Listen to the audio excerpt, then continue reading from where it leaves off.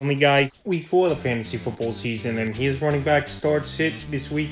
So the start, Bijan Robinson, the Atlanta Falcons. So Robinson, the first 2 games of his NFL career, he had over 20 fantasy points in PPR leagues. But last week, only 10 fantasy points in a matchup with the Detroit Lions. And now Robinson and the Atlanta Falcons go to London and versus the Jacksonville Jaguars out there. So Robinson, we know he's a good running back. We know he can make all the moves, make defenders miss. And even though if they're coming off a bad ball game, I think this week he has a good one. Here's Bijan Robinson. It wouldn't be surprising to me if he could put up top 5 numbers at the position this week. So I got him back as a start. Next starts Kyren Williams of the Los Angeles Rams. So Kyren Williams, he didn't have a great ball game in week 3. After week 1 and week 2, great ball games with over 20 fantasy points in PPR leagues. Week 3, though, the workload was down. Only 9 carries in the ball game and a few catches. But he was pretty much out there. 90% of the snaps was Kyren Williams. So this week here with a good matchup at the Indianapolis Colts. That's one of the worst teams in the league versus the run here. I think Kyren Williams can have a good ball game versus the Colts. And like I said, he's playing pretty much every snap. A threat to him down the line this season is Ronnie Rivers. But right now, with a guy just on volume alone and out there on the majority of the plays, I like Kyren Williams to bounce back in this ball game after only having 8 fantasy points in week 3 here. And I got him as a start. Zach Moss, same type of situation, staying in the same game here. So Zach Moss, last 2 weeks here, he's played a whole bunch. Week 2, 56 out of the 57 snaps, over 20 fantasy points.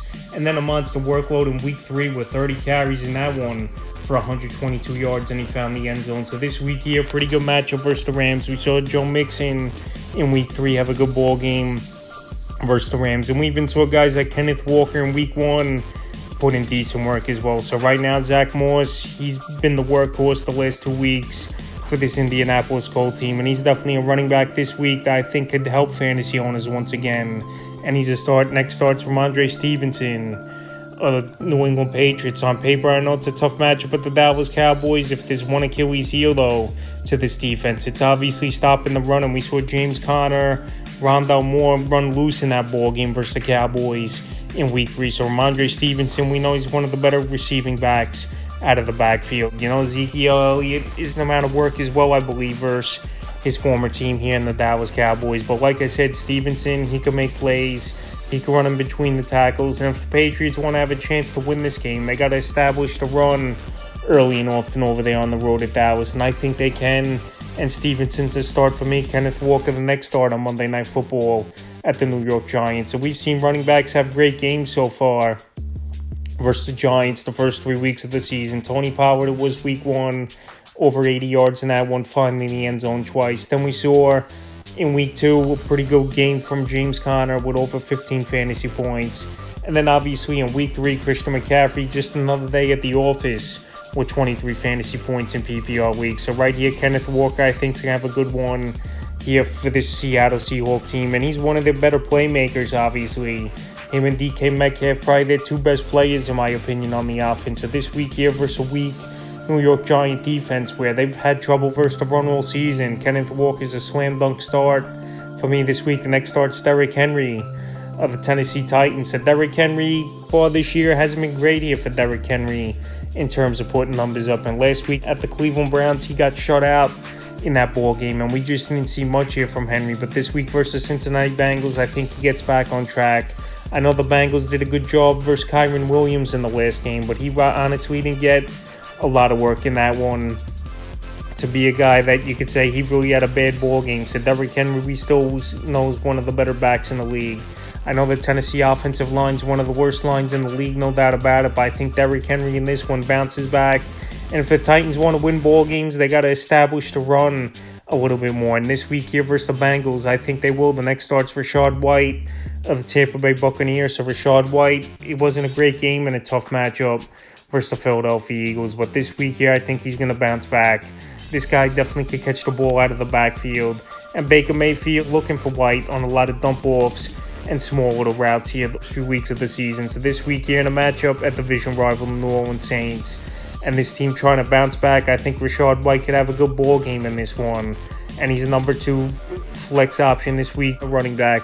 I would start Javonte Williams of the Denver Broncos. So Javonte Williams, so far, he hasn't looked great in the early going, but a lot of game script is where the Broncos have been down early and often in these games and got to play catch up. But Javonte Williams, we know he's a good runner in between the tackles. We know he's coming off the knee surgery, obviously, but he's still the lead back there, even with Samaje Perine in the mix. So this week here with a good matchup with the Bears that obviously they just got torched by that Kansas City Chief offense. Pacheco looked good in that game. Clyde Edwards-Helaire found the end zone. Jared McKinnon, 2 receiving touchdowns out of the backfield. So this week here, I have confidence in Williams, and I got him to start. Now to the sits, Joe Mixon of the Cincinnati Bengals. So Joe Mixon, he looked pretty good on Monday Night Football in that one and finding the end zone. But right here, tough matchup on paper at the Tennessee Titans. That one of the best teams in the league versus the run, and it's just going to be a game where I think Cincinnati's going to pass a lot because the Titans cannot defend the pass at all this season. So right now, Joe Mixon, after coming off a good ball game but a tough matchup on paper, I don't see him doing much here with Tennessee, and he's a sit for me. Khalil Herbert, the next sit for me. He's not doing much. The Bears, they're one of the worst teams in the league, and they're getting off to poor starts to start the ball games here. So Khalil Herbert, after the first 3 weeks of the season, the numbers really haven't been there, and I know it could be a ball game where you could run all over Denver. We just saw the Miami Dolphins run for 300 yards in the ball game versus the Denver Broncos, but still, Khalil Herbert is not really a running back I could trust this week, and a guy's not putting up numbers, so he's a sit, especially the way the game scripts have gone for the Bears this season. Dalvin Cook, another sit. He's been on this list pretty much every week here is Dalvin Cook, and he's not producing at all. Breece Hall, the last 2 games, hasn't done much. The Shed offensive line, one of the worst lines in the league. And when you got a quarterback like Zach Wilson, obviously, who can't stretch the field, and teams are daring for him to beat their defense by trying to shut the run down and put it all on Wilson. Guys like Dalvin Cook and Breece Hall just can't find running lanes with 9 guys in the box. So this week in a ball game where the script's most likely the Jets are going to be down 10, 14 points out of the gate here, I can't start Cook, and he's a sit. Najee Harris, another sit. I've said sit him the last few weeks as well, and the burst isn't there for Najee Harris, and he just don't catch the ball out of the backfield. Jaylen Warren, just on an eye test alone, looks like the way better back over there for this Pittsburgh Steelers team. So this week here, Najee Harris, I know it's a decent matchup at the Houston Texans. We just saw Travis Etienne have a great fantasy day, but right now, he's not a running back I could trust. He's not looking explosive at all. And like I said, Jaylen Warren right now is playing good football in the backfield there, and he could get even more touches this week. The next hit's Dameon Pierce, the Houston Texans. So Dameon Pierce bailed himself out with a touchdown in last week's ball game, but right now Dameon Pierce, tough matchup on paper versus the Pittsburgh Steelers. We just saw Josh Jacobs not really do much versus the Steelers team, and this could be a ball game where the Steelers get off to an early start, and they got to play catch up. Is CJ Stroud in this Houston Texan offense. The Steelers, we know, is one of the better defenses in the league, especially versus the run. And another thing with Pierce, the touches have been a little bit down because, like I said, they're trailing a lot in ball games, and he's not that great of a receiver out of the backfield. So this week here, with those factors, I got Pierce as a sit. The next hit's Jerome Ford of the Cleveland Browns. So Jerome Ford, he had another good ball game in week 2, but the thing that worries me is they're going to a pass-happy type of offense kind of over here. Is this Cleveland Brown team where Jerome Ford, yes, he had 10 carries, but only 18 yards, a touchdown, and he had a receiving touchdown as well in that ball game that saved him. But besides that, he didn't do much as Jerome Ford. We know so far the last 2 weeks here, he's had good fantasy numbers, but this week here with a tough matchup versus the Baltimore Ravens. And like I said, this team not running the ball a lot, and Kareem Hunt in the mix.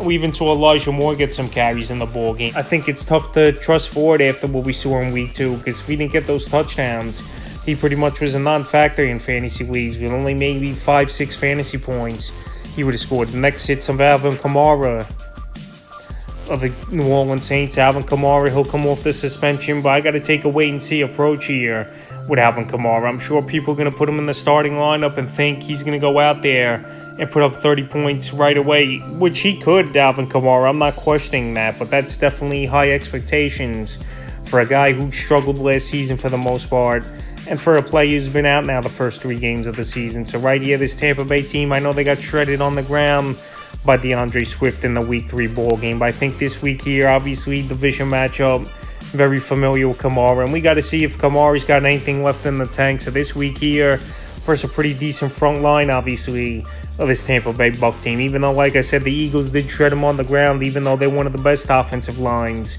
in the game here. I think Kamara is just a little bit risky this week. And a sit. And the final sits Antonio Gibson of the Washington Commanders. Antonio Gibson, it's been a struggle for the most part so far this season here for Gibson. And obviously, Brian Robinson has been the better running back, in my opinion, for this Washington Commander team. A guy can run in between the tackles, can even catch a few passes out of the backfield. And Antonio Gibson, at this point, he's pretty much been a passing downs and third down back for this Washington Commander team, with Robinson handling in between the tackles most of the snaps, and obviously a big physical back at the goal line as well. So right now, with all those factors and a tough matchup for Philly, where we just saw them shut down Rachaad White for the most part, he's a sit for me. So that's week 4 running back start sit of the fantasy football season.